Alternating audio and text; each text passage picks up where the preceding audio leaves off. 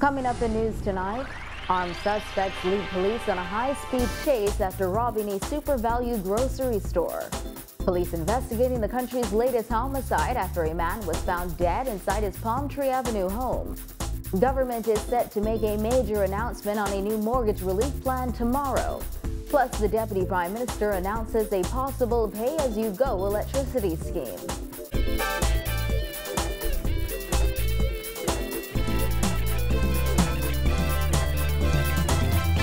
Welcome to Our News. I'm Dana Smith. Thanks for joining us. Topping news tonight, one man is in police custody and two others still at large after the trio robbed Atlantic Drive's super value grocery store near Sandyport.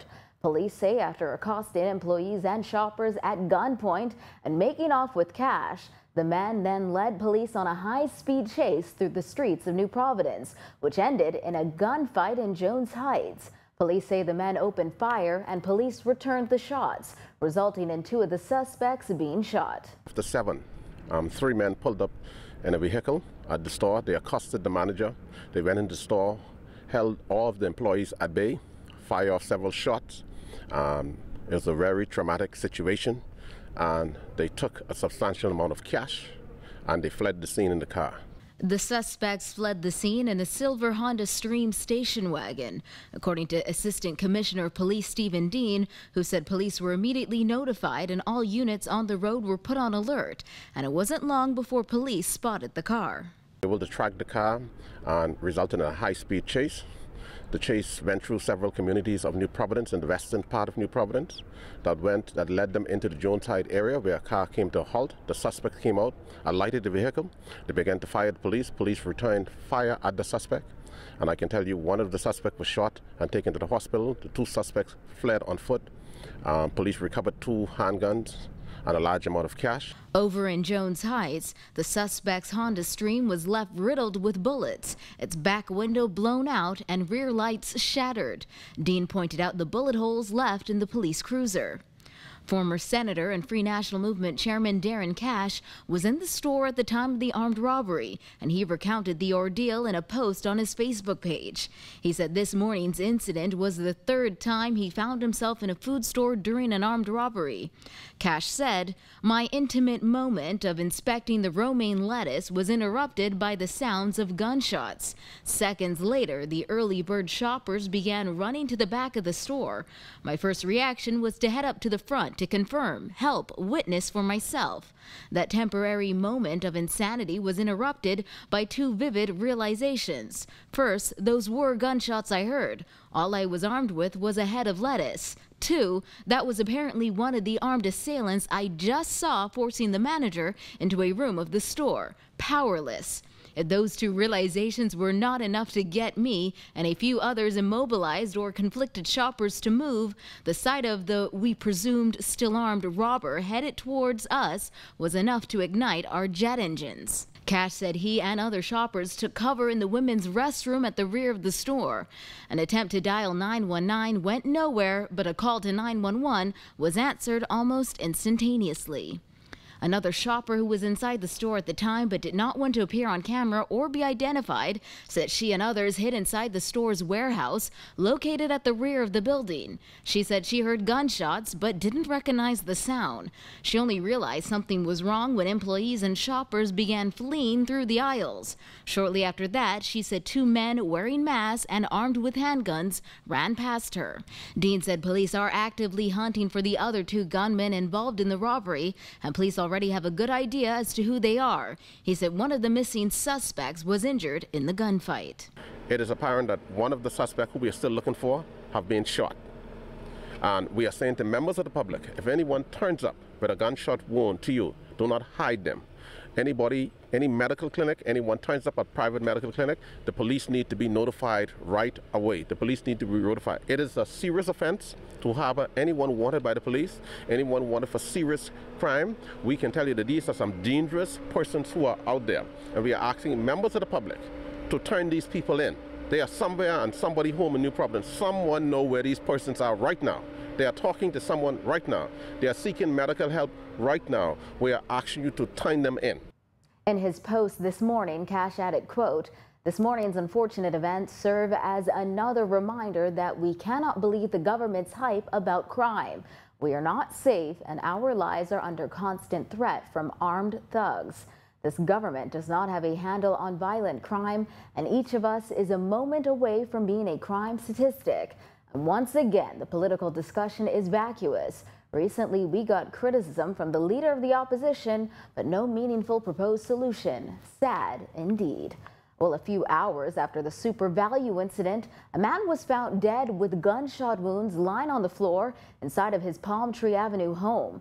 Chief Superintendent Clayton Fernander was on the scene of the country's latest homicide this afternoon. A male appeared to be in his late 50s, elderly gentleman. He was found lifeless in his home here, a one-bedroom structured house, lying on the floor with apparent gunshot wound to the body. Fernander said the body appeared to have been lying there overnight. The victim was discovered around 2 p.m. today by family members who came by his home, a small purple structure just off Blue Hill Road. He was found there by relatives who came to check on him, and they met him lying there on the floor. Police are still in the beginning stages of their investigation into this latest shooting death. Fernander appealed for anyone with any information on the incident to contact police. We don't know the motive of this latest shooting, but we are appealing to members of the public, persons who live in this area, who may have heard or seen anything, to please come forward. As we speak, you can see officers moving about, doing some door-to-door inquiries to see whatever information that they could receive. In other news tonight, the government is expected to make a major announcement on its updated mortgage relief plan tomorrow in Parliament. State Minister for Finance Michael Halkitis recently sat down with our Kyle Joaquin to share how this new revised version of the plan is far different from the failed version put in place 3 years ago. The first version of government's mortgage relief had proven to be an abysmal failure, assisting less than 10 homeowners, far short of the projected 1,000.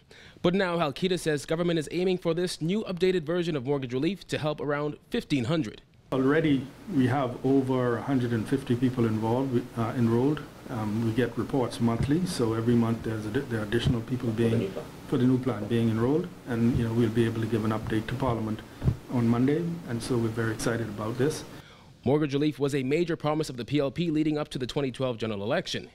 In our interview, Halkitis acknowledged that. This was a central plank in this administration's election campaign, and something that we're committed to. He said government went back to the drawing board and engaged stakeholders to produce this new plan that he calls workable. We actually have people enrolled in it, over 150 people already. All right, over 1,000 people have been contacted, and so we expect more to be enrolled. And we will go to Parliament to present a amended Borrowers Protection Bill. We are also presenting an amendment to the Financial and Corporate Services Providers Act so that what they call non-traditional money lenders will now it's very clear that they will be regulated.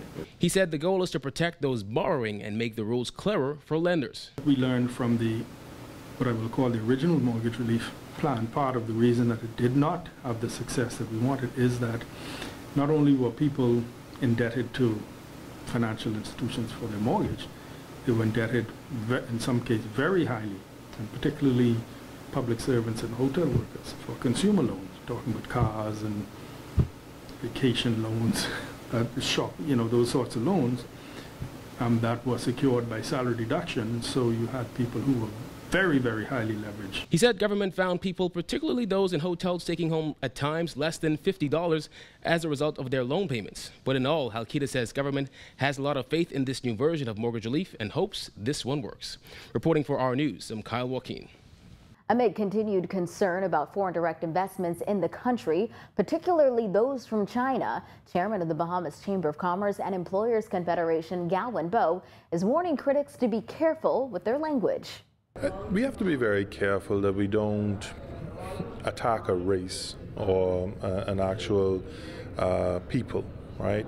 If we look back at Bahamian history, how many successful Chinese Bahamian enterprises exist, right? So when we start thinking about the food retail industry, when we start thinking about restaurants, the tailors, and so many other things, the dry cleaning business, etc.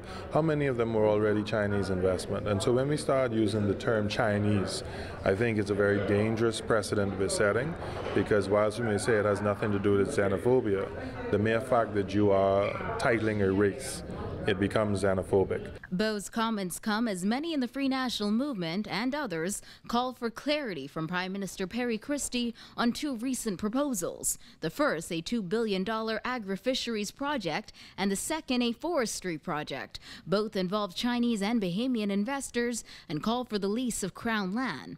Opposition leader Dr. Hubert Minnis has accused government of planning secret deals with its Chinese allies. Bo said a distinction must be drawn between state-owned investments and private investments. There's a very distinct difference between what I would call state-run enterprises or state-owned enterprises that have vested interest in geopolitical initiatives. They are looking at how do I move my country forward in the global economy, and I manage politics. But a private enterprise, whether it's listed in Hong Kong, whether it's operating out of the United States, it may have Chinese descendants that are at the head of it, but in reality they are no different than North American private enterprises, European private enterprises, and their mission is profit. And they're shareholder driven, and their sole objective is not to influence a government for the purposes of another government. It is to, if they're going to influence a government, is influence for their own profits. Bo said the country should remember Chinese investments have already been in the country for many years, and the tone of recent discussions surrounding the proposals ought to be softened. So I think we have to temper down when we start talking about Chinese. I think we should be looking at, do we want to be heavily financed by state-owned enterprises that may use that leverage to get us to support them in certain political arenas, versus a private enterprise that really is looking at it purely from a perspective of, say, how I operate. Bo said if there is concern about foreign direct investment in the country, then the conversation should be limited to just that. There's a lot of speculation about why the Chinese invest, but I think there's often been mixed by saying, well, it's Chinese state-run enterprises versus Chinese private enterprises, and I think we should make a clear distinction. And to me, more importantly, let's stop saying Chinese. If we want to talk about foreign investors, it's foreign investors. And do we want to be concentrated with one grouping of foreign investors? That's a question, but not in reality whether it should be Chinese or Chinese state-run enterprises. When our news returns, the Deputy Prime Minister announces plans for a pay-as-you-go electricity system. So stay tuned.